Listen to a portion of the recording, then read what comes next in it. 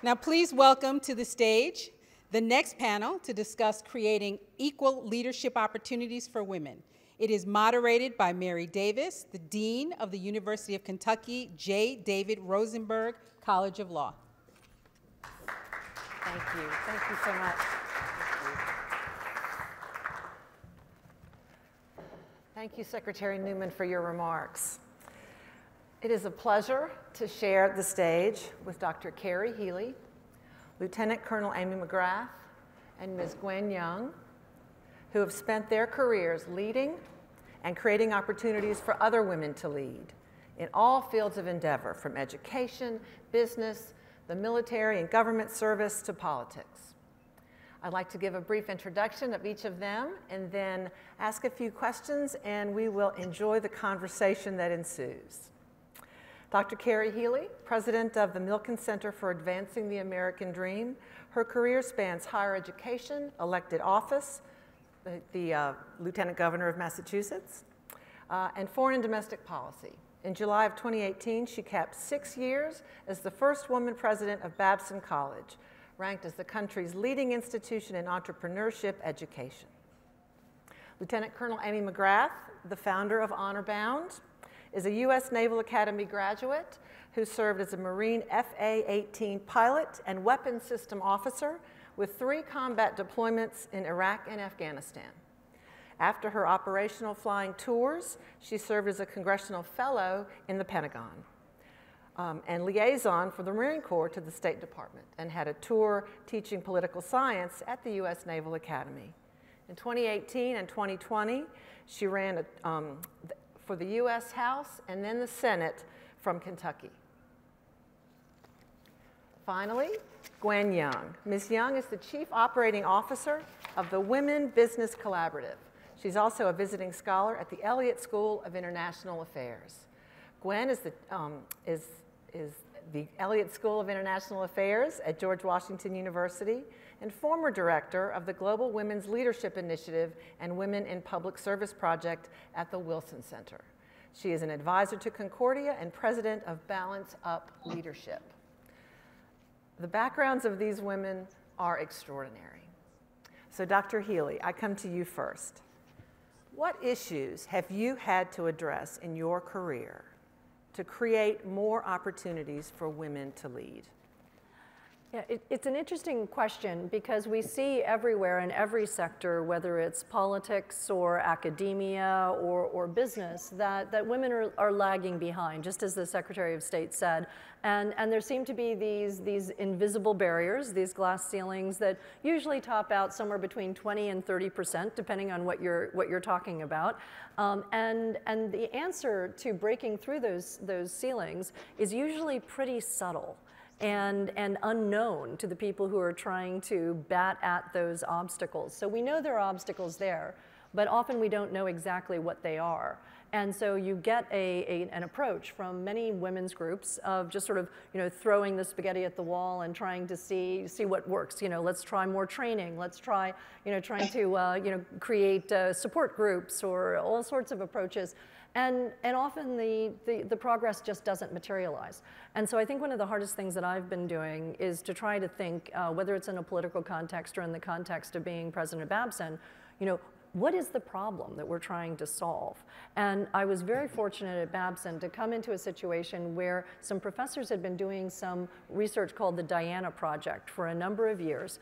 And it was looking at the number of women who were receiving venture capital funding for their entrepreneurial projects. Now that may seem pretty obscure, maybe, but what's the answer? It was 2%. 2% of the projects that were being funded were women-led. And so when you ask yourself, why aren't women becoming C-suite? Why aren't their projects getting off the ground? Why is there a wealth gap between men and women?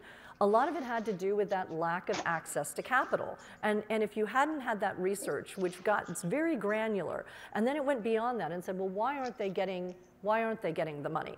And it's not because women-led businesses were less profitable. They were able to prove that they actually were more profitable. And it wasn't because those companies with women on the boards were less profitable either. They were actually more profitable too. It was just that the people who were selecting them, the people who were actually deciding where the money went, were all men. And so they couldn't relate to a lot of the entrepreneurial projects that were being presented. And it was shown that if you had more women who were actually on those deciding boards of the venture capital companies, more women would get money and they would actually make more money for the firm. So sometimes you just have to get very, very deep into the specific problem about what's holding women back. And in that case, it was these attitudes about, you know, first of all, we don't really know that there's a market for what these women are suggesting. And number two, we're worried that they won't be as profitable. So I would just say you need to dig in deep and find out exactly what the objections are and how to get over them. Honestly, that's a great segue to Lieutenant Colonel McGrath, because you have created an organization called HonorBound to encourage women with service backgrounds to pursue leadership opportunities, including elected office. It's not clear that women who have an interest in elected office really know the pathway to accomplish that. So tell us what inspired you to create that opportunity for women and how you help the women who are engaged in it to overcome some of these challenges. Well, what we see, you know, in business, as was stated, is that there are some barriers to women, and there's barriers to women in politics, right? I mean, look at our legislature at the federal level. We're only, you know, women are only like 25%. I'm here in 2022. We're still only 25%. So why is that? And when you pull the string on it, it's similar in a sense that women win their races at the same rate as men. Why are there only 25% women in places like Congress? Because we don't run at the same rate as men. And so what my organization does, and what I'm trying to do, is inspire women to run. It takes a lot of courage to do that in today's political environment. I mean, it's tough, right? A lot of people don't want to get into that arena. But it's so important to have competent, dedicated public servants who will step into the arena. And the focus for me is on women who have served the country, because my personal belief is that, you know, people who have been able to serve the country can hopefully, when they get into office, put the country above their own political party. And that is something that, like, hey, you've proven that you can do this already.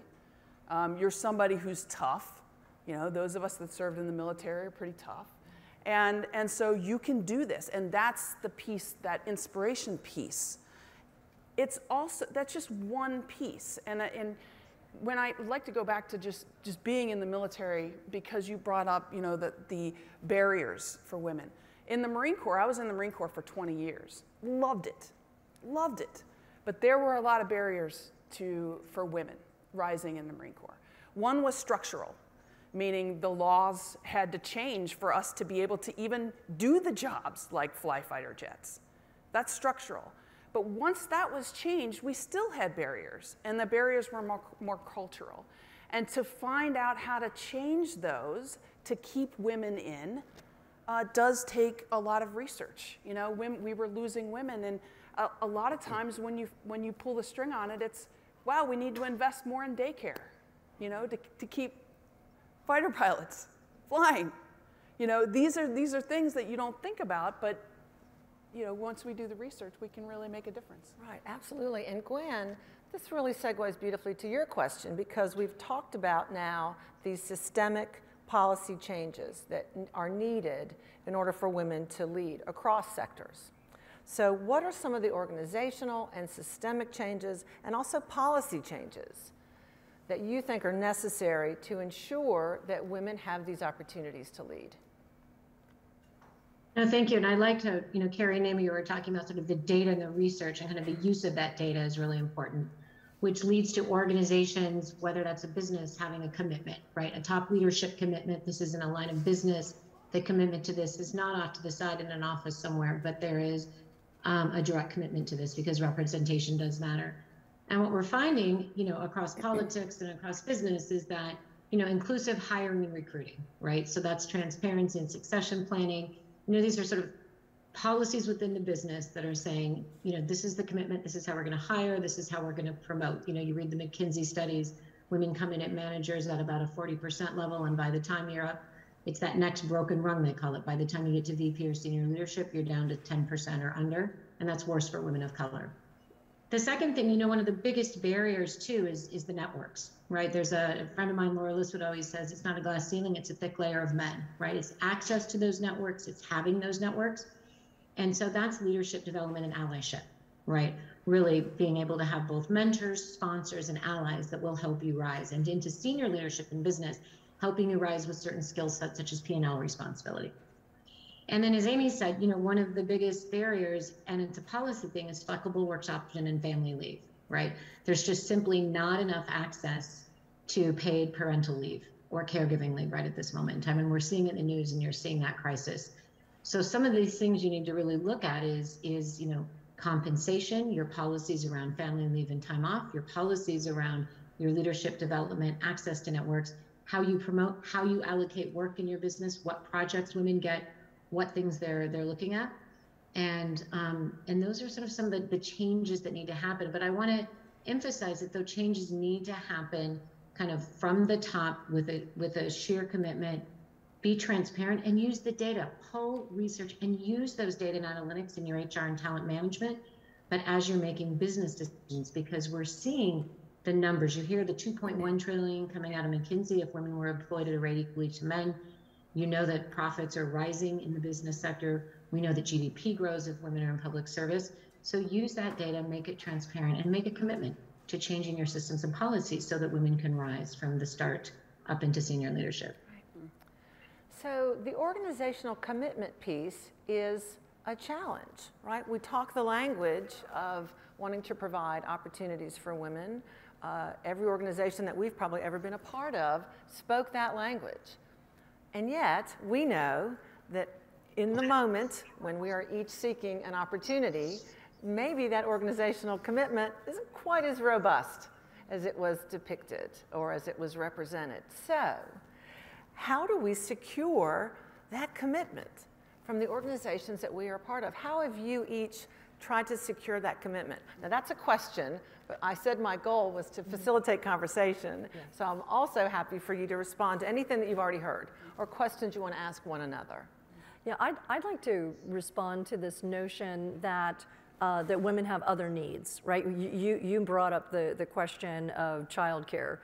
So shall I be a fighter pilot or shall I take care of my kids? You're going to take care of your kids. And the most interesting statistic I've seen recently is that when you ask men and women, what is the most important determination of when you're looking for a new job, 2/3 of all women said work-life balance. Mm-hmm. Being able to meet your commitments both at home and also at work.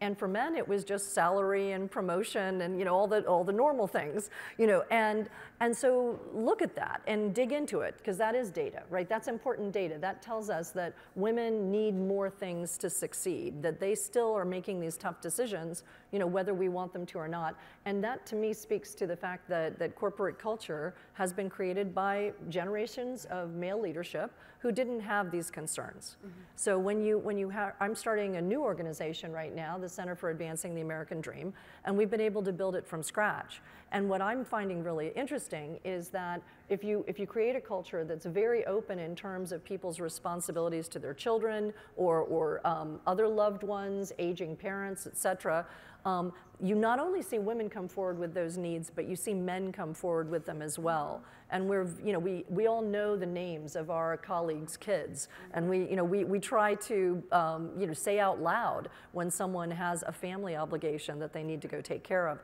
It changes the culture and it makes it okay to be like that. Mm-hmm.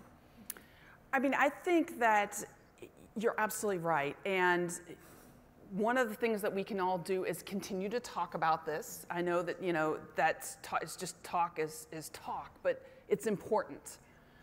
From the governmental perspective, from the military or the Marine Corps, I mean, change comes from within, but it comes also from the political leadership. So who we elect in office matters. Those policies, not only from a business perspective, but also from a governmental perspective, paid family leave, that sort of thing matters.